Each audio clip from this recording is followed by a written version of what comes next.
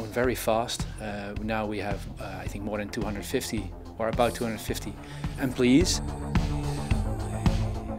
It helps people in all kinds of companies to make prototypes and to test things real quickly. So, and I think one of the unique things about our product is that it's really accessible. What we've done now with our new printer is that it is also able to reliably print PVA, which is a water-soluble material.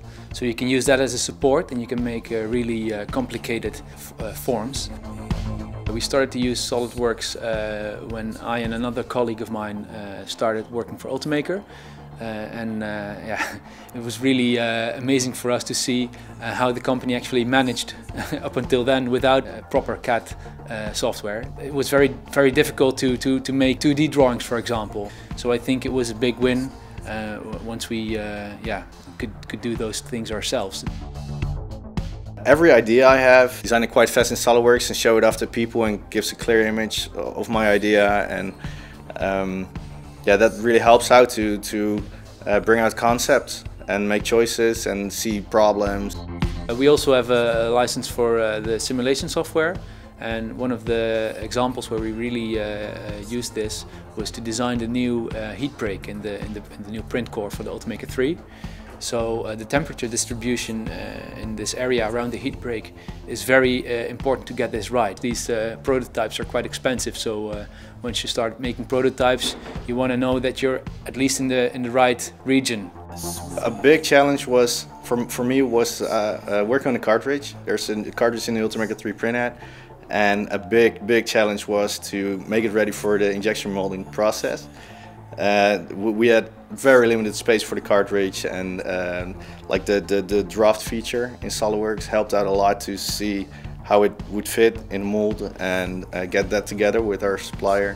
What then helps in this 3D CAD package in SOLIDWORKS is that we could really zoom in on the area around the part that had to be positioned in a certain way. Our software really helped us to find what the problem exactly was.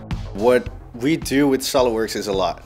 We design a lot of parts for new printers, new print heads, everything. So everything we come up with, we put it on paper and then we design it in SOLIDWORKS to make a prototype. And the easy thing with the Ultimaker is we design it in SOLIDWORKS and then we print it, test it the next day, redesign it and print it again until it's good. So it really helps out a lot to have a quick process of developing products. Other software that we use is the inspection module, and we're also in the process of implementing the PDM software here. Because our group is growing so fast, it's really hard to control all the versions of all the CAD files. One of the things that this PDM system will help us with, so people here who are routing through the assembly line, they can actually also look at a 3D model of the part. That helps them a lot, I think.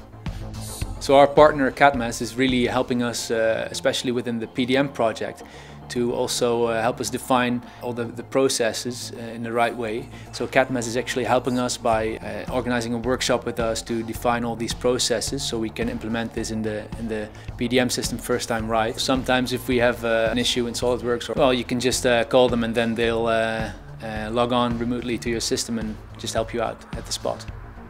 We need a lot of custom things. So the things that are not too regular in SOLIDWORKS, so there's always somebody to get that up and running in our system, and then if we can't figure it out, we just call them and they help us out in a short amount of time.